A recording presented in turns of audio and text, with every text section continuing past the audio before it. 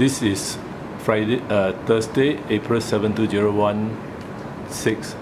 Babesiosis in dogs in Singapore, they are not common. In fact, in my practice I seldom see them, but there are some telltale signs, some clues, which will point you to the fact that the dog had babesiosis or likely to have. Now, first of all, of course, the history of ticks. Now, in many cases, the owner will say the dogs have never had ticks in their life, and it takes only one tick to infect the dog, and this tick may have fallen off after biting the dog and transmitting babesiosis.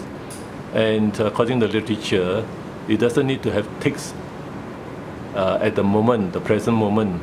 It may be some months ago they get infected, and then the Babesia develops only recently, maybe due to stress. Now you can see this dog. The history of this dog was that it came here for vaccination somewhere before, somewhere in April 1, by the father. The father works around here, Payoh, so this is his son's dog, so he brought the dog here for vaccination. Then 2 weeks later, the dog didn't want to eat and was lethargic. So the father asked the son to bring the dog to me at Payoh Vets for treatment. But because the son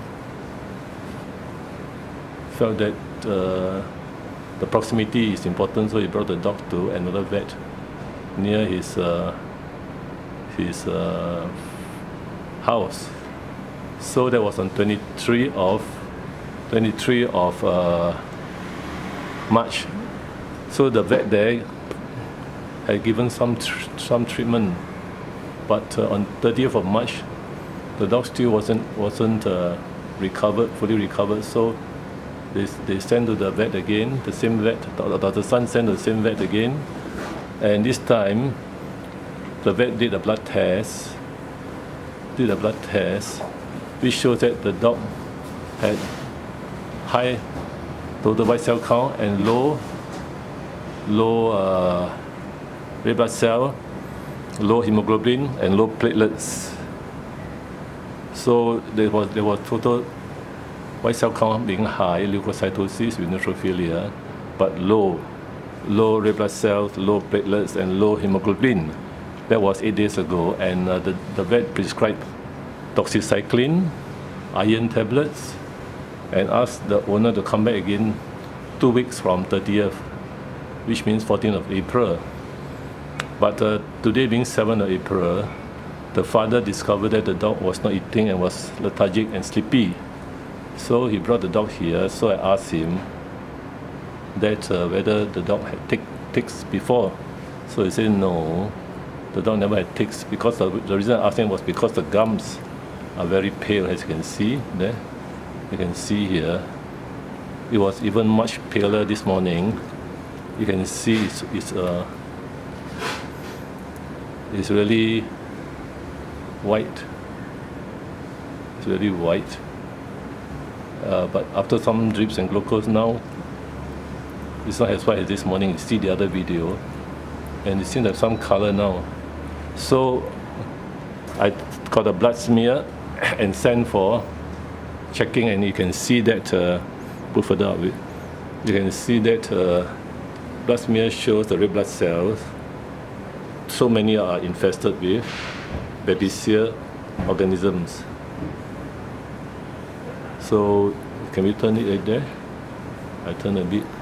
Now the resolution is not very good from the WhatsApp, but I have a proper image later on, more sharper focus. But you can see that there's so many red blood cells being infested. Some of them has already ruptured, and